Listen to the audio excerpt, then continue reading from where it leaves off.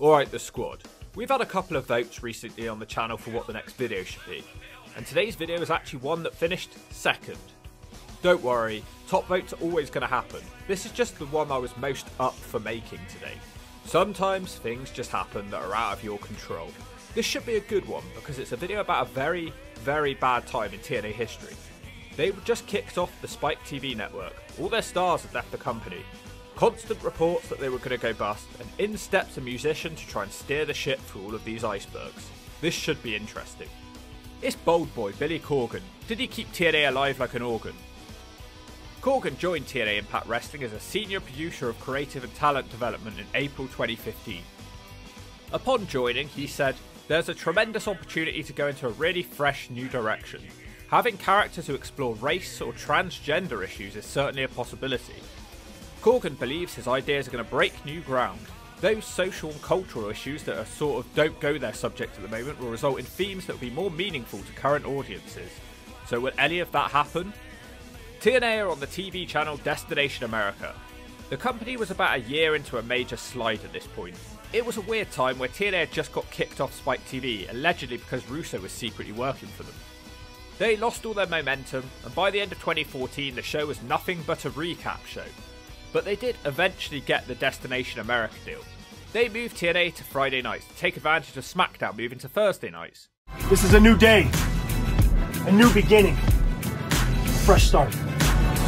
But that doesn't mean we forget where we've been or who we are. Here, a new network, but the same attitude. Seek and destroy. Destination America said they were happy, but apparently not happy enough with the ratings. They expected better to justify the costs of the show. News was leaked in May 2015 that they won't be renewing TNA on their network. They found the name TNA to be tainted and sponsorship was an issue. They moved the show to Wednesday night in the middle of 2015, but they had a contract and TNA would stay on their channel for the time being. So it's really weird, they know they're going to get kicked off the channel, but they're staying on the channel for the next few months at least. Enter Billy Corgan, with TNA not even sure what network it would be on the following year. Despite the network troubles, the roster wasn't completely terrible. They still had Perk Angle as the world champion. But his opponents were not as compelling as they once were. Lashley, the Hardys, Samoa Joe, Bobby Roode, James Storm, they were all still here. The show just about still felt like TNA. But it's not talked about often, but Angle almost went down with the ship. He was one of the final major stars to leave the company. I love this man. The first storyline which came out of nowhere and potentially had Billy Corgan's involvement was Women's Champion Taryn Terrell and the Dollhouse. She seemed fairly normal up to this point, but now she had her own faction who were grown women but thought they were babies or something. I don't know, I've never understood this Dollhouse faction. It's just weird to me, are these supposed to be crazy people? She feuds with Gail and tries to steal her husband, Chef Robert Irvine, for some reason. The Knockouts are heavily focused on sex appeal around this time, with Taryn Terrell and Brooke Adams getting lots of TV time. It certainly feels like TNA.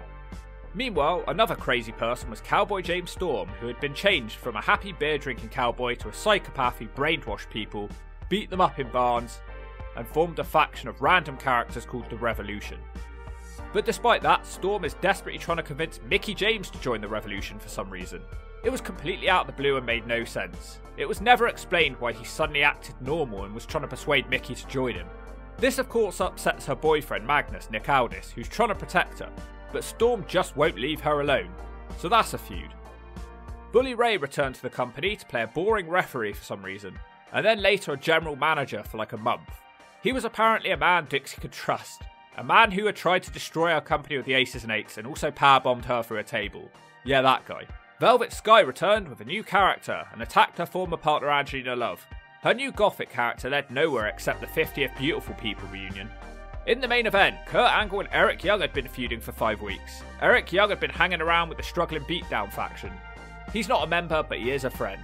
The faction is dead weight because members of the faction keep leaving TNA, and Hernandez caused the faction to get pulled from telly because when they signed him and put him on telly, it turned out he still had a contract with Lucha Underground. They had to destroy weeks of footage from the show, completely ruining the entire show. The Hardys were the tag team champions, but Jeff Hardy crashed his bike, broke his leg, and the tag titles were relinquished.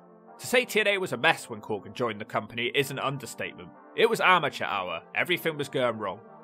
Also getting a push at this time was one-legged wrestler Chris Melendez, a personality black hole and also a war hero. Awkward.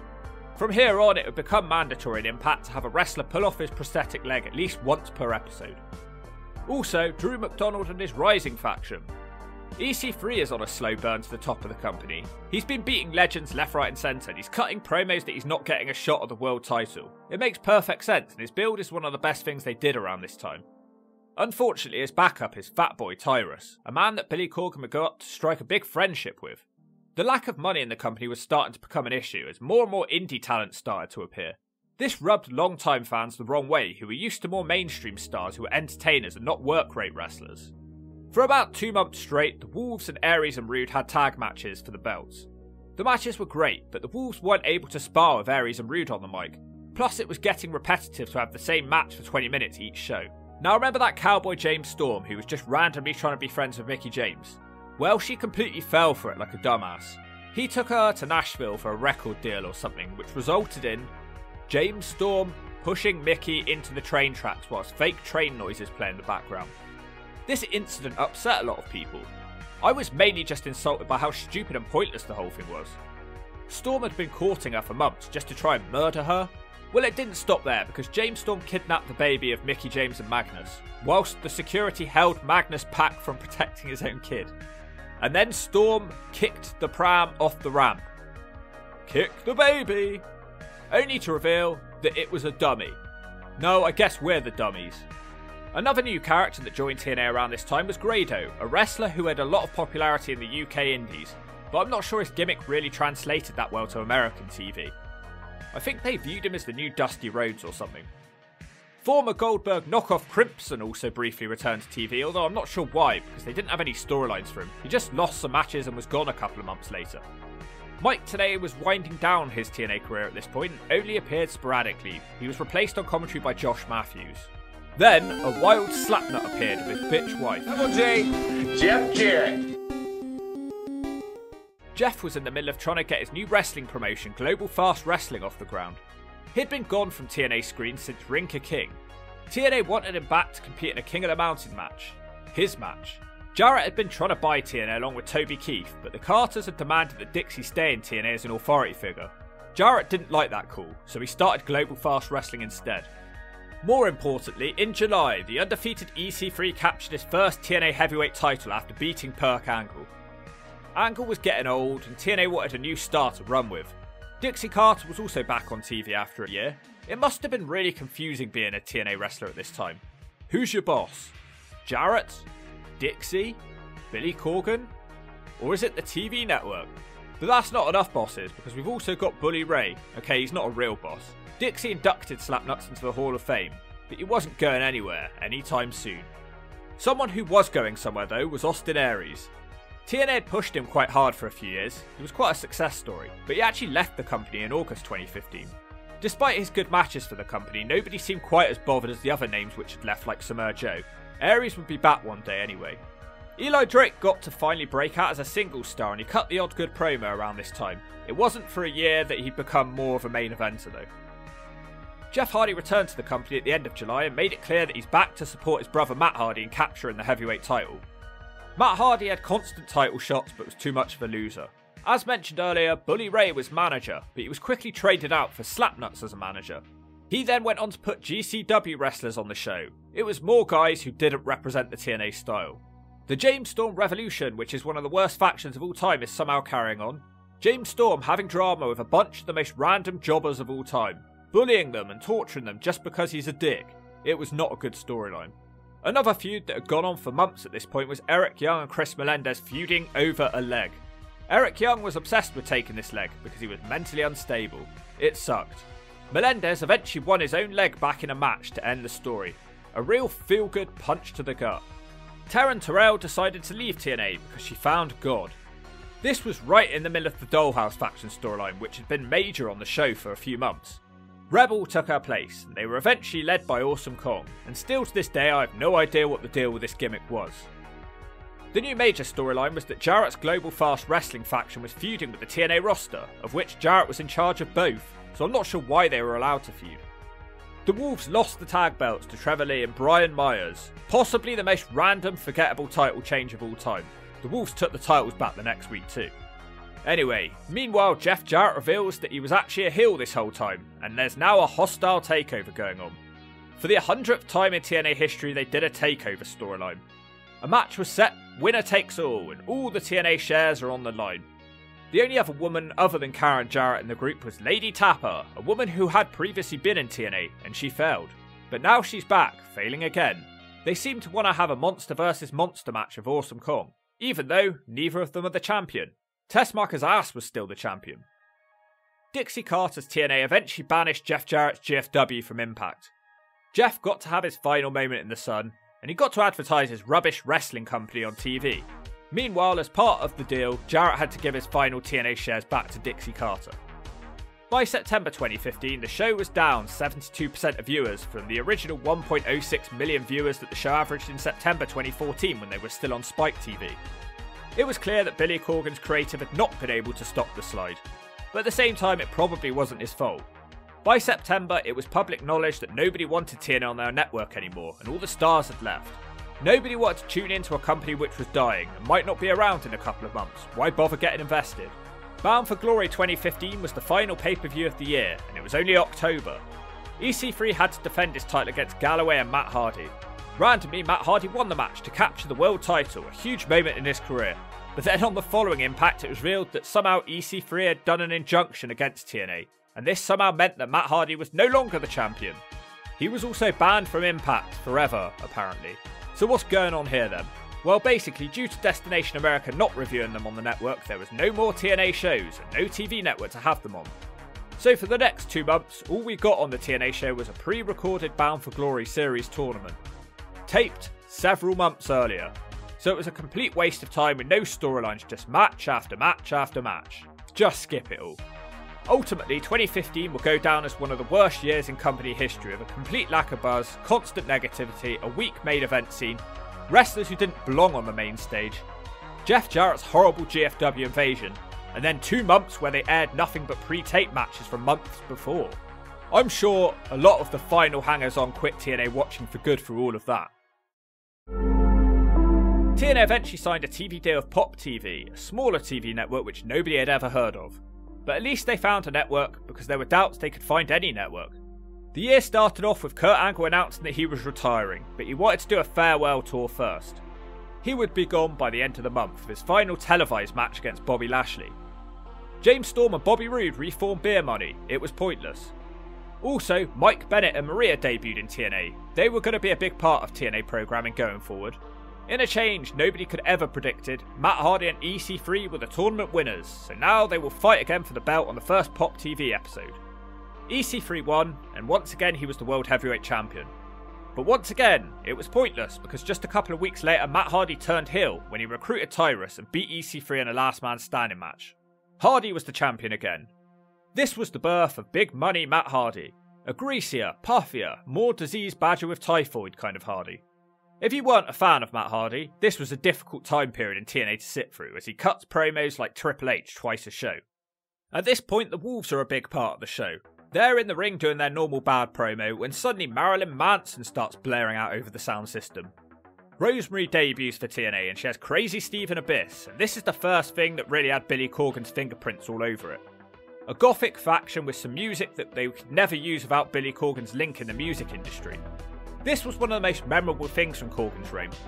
It doesn't mean it didn't have holes in it. For instance, Jimmy Havoc threatened Rosemary and said they had unfinished business, but it was never resolved what their business was. I expect it was just TNA being cheap when they were in the UK, so they had him work a couple matches. Bobby Lashley was randomly given a Brazilian love interest, which is something we can all aspire to have one day. But the storyline was dropped within 2 weeks. Strange. Maybe Corgan was jealous of Lashley. Grado was fired, but he returned as Odarg the Great. You either loved this or thought it was incredibly stupid. But I mean, he was technically fired, so it makes their own rules look a bit stupid that he could just reverse his name and come back. Drew Galloway was the man to beat Matt Hardy for his World Heavyweight title after less than 2 months. So far, Corgan doesn't seem to be a fan of long title reigns.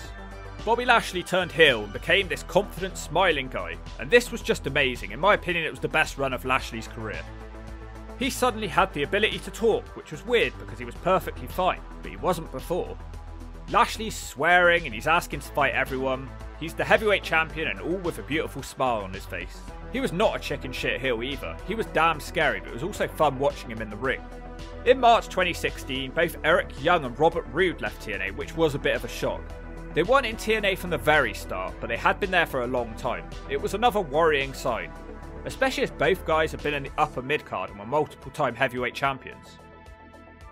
It was clear that TNA under Corgan was going to be different, as promos began to dominate the show. Luckily, it was all people with strong mic skills. EC3, Mike Bennett, Maria, who was put in charge of the knockouts by the way, they all got a strong push and loads of TV time. A large part of Billy Corgan's reign is associated with the Broken Hardy Boys. I'm not about to sum up the whole storyline yet again, and Corgan didn't solely create this storyline anyway, but he has received credit for portions of it. But basically, Matt had gone completely crazy and he was bullying his brother Jeff, and eventually Jeff came around and joined Matt being crazy. This isn't a storyline which everyone loves, but it definitely got TNA a buzz, as they did quite a few revolutionary things with this storyline and the way the matches were shot in cinematic style. Lots of new men and girls had joined TNA with mixed results. Most of them didn't do as well as the Miracle Mike Bennett. Typically, the women's hiring seemed to be better, as Maria, Ali, Sienna and Laurel all became big parts of the show. But on the men's side, we got random French guys. Aaron Rex, the former Damien Sandow. Yeah, he was unfortunately a massive fail for TNA. They tried to do a few things with him, but none of it seemed to work that well. When he was signed, there was huge expectations for him. A bunch of random X Division geeks, none of them ever did anything. Moose did work out alright, a bit better than most. He's still there today. Not everything's going well though. Rosemary has this weird storyline with Bram where he's like a romantic interest and all this weird stuff is happening, and then it just ends without explanation. That happens a few times throughout Corgan's reign. Lashley's dominance over the show was getting to insane levels and he held all the man's titles other than the tag belts. He was the most believable man in wrestling at this time, and he was showing WWE what they missed out on. Major drama behind the scenes in June though. It was reported that TNA had run out of money again, and at the last moment Billy Corgan had stepped in with a loan for Dixie Carter, which made the next few shows possible. And this was not a small amount of money, it was $1.8 million to cover production costs. By August, it was reported that Billy Corgan was the new president of TNA, replacing Dixie Carter.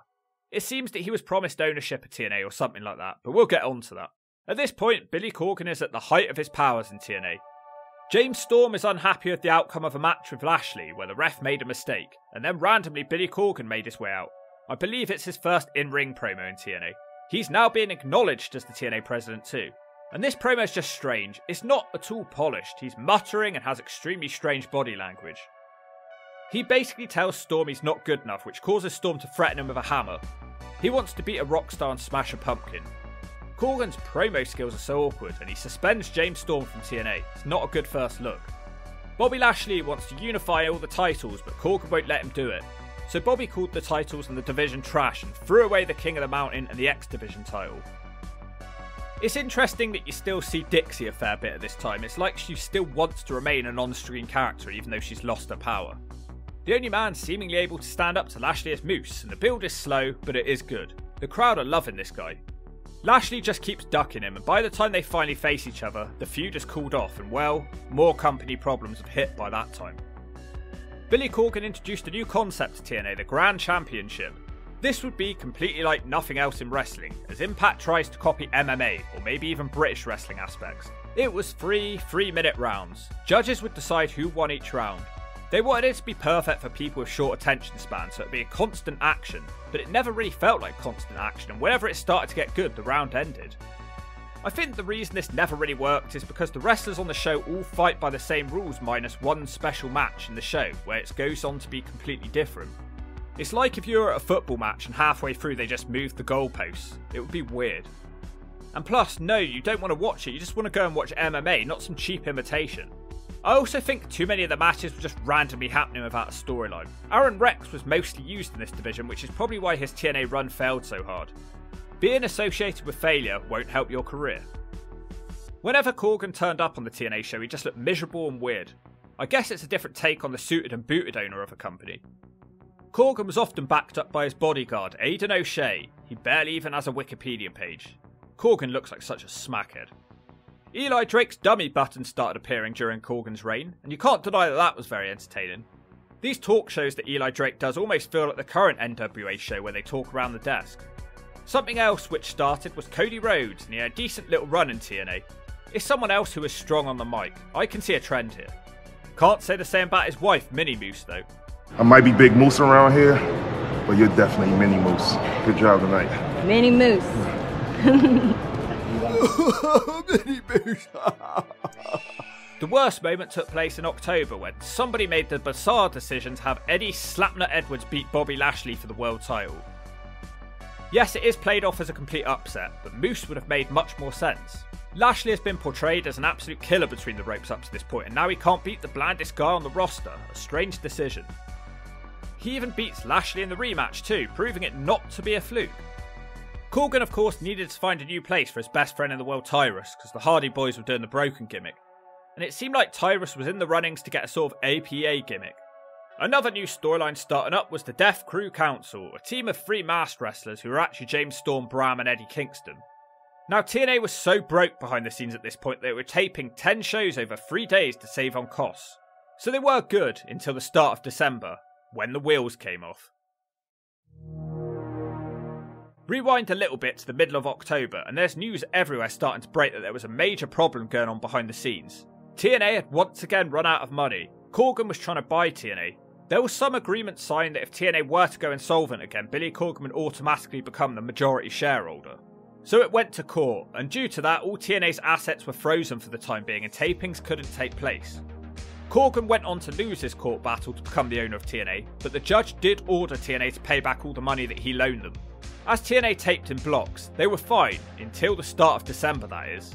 But then, for a 3rd year in a row, Jesus Christ, TNA was unable to produce any episodes around Christmas and had to go on a short hiatus. More best of shows was all they could do, because if they didn't produce these, they would be in breach of their contract with Pop TV. Anthem Sports acquired TNA and Corgan was removed as TNA president. The company was officially changed from TNA to Impact Wrestling. Nowadays, Anthem own 85%, Aralux own 10%, and to this day, as far as I'm aware, Dixie Carter still owns 5% of TNA, now Impact Wrestling. Which is just crazy when you think about it. The Death Crew Council was the biggest casualty of the change of management, as they pretty much killed the storyline off in 2017. It was supposed to end with James Storm beating Lashley for the belt and a return for a Wild Slapnuts as another member. Ultimately, I have to say Billy Corgan's tenure was a mixed bag. I'm not going to be too critical of 2015, he wasn't in full control for that half a year, and the problems with the TV network completely ruined any chance he had. We can, however, judge him for 2016. I have to say I'm impressed with the show's presentation despite the money problems. Most people who were pushed looked like stars, and it perhaps helped to mask some of the dwindling production values and crowds. The new flock of main eventers was pretty decent. There was an emphasis on pushing people who were strong on the microphone. EC3, Eli Drake, Drew Galloway, Bobby Lashley, Mike Bennett, Cody, Maria, Ali, the Hardys and the Decay all had a good time and came out looking better than they came in. It still felt like TNA, even though there wasn't really anybody left who represented TNA once Kurt Angle had retired. It was a really tough time to inherit a roster, which were either aging or leaving the company. It was a real rebuilding job and for the most part it was handled well. The Broken Hardys and the cinematic style of filming stuff was a big hit too, and it changed wrestling and it even transitioned into the WWE. The negatives would be the Grand title, which was a massive fail considering just how much time and effort was spent on it. I also think many of the lower card signings were questionable. It's not like many of these people are doing anything nowadays. The start of Impact's obsession with Eddie Slapnut Edwards is a personal hatred of mine. I was also disappointed with the lack of theme music. I thought there would be something Billy Corgan could improve on, but other than getting Marilyn Manson for the Decay, there wasn't really anything standing out here. And I think the knockouts weren't booked incredibly. If you weren't Gail Kim, Maria or Ali, you really didn't get any mic time, storylines or just anything of any interest. It's like when that whole Dollhouse thing went wrong, they gave up on the women. So yeah, a really dark time in TNA. TNA averaged 330,000 viewers in 2015 and 310,000 in 2016. So not a huge drop off despite the worst TV network, but fans were stopping tuning in. I do wonder now what might have happened if Corgan had won his lawsuit to stay in charge of TNA. He didn't do anything wrong in my opinion when he loaned them that money and tried to take over, it was in his rights. TNA came so close to going under multiple times here and there, and the scars are still clear to see on the current Impact Wrestling from the Corgan times. But he's not to blame, and if you don't agree with that, you're lame.